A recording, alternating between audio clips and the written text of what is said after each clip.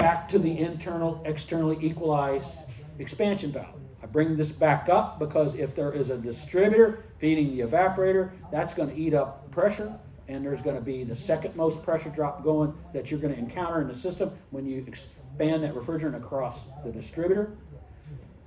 Only second to the expansion valve. You got to take that into account, and that means you have to use an externally equalized valve. We can prove that to you by looking at examples where we take pressure drop across an evaporator. You take that into account, you're going to find that an internally equalized valve is going to cause the valve to starve. And you can correct that. You can correct that by having an externally equalized valve in that same setup. Having said that, from a universal standpoint, you could always use an externally equalized valve in any instance. So I got 10 minutes left. You could always use an externally equalized valve. You just have to run the equalizer and make sure it's installed correctly. Don't plug equalizers. And they don't work worth a shit if you do.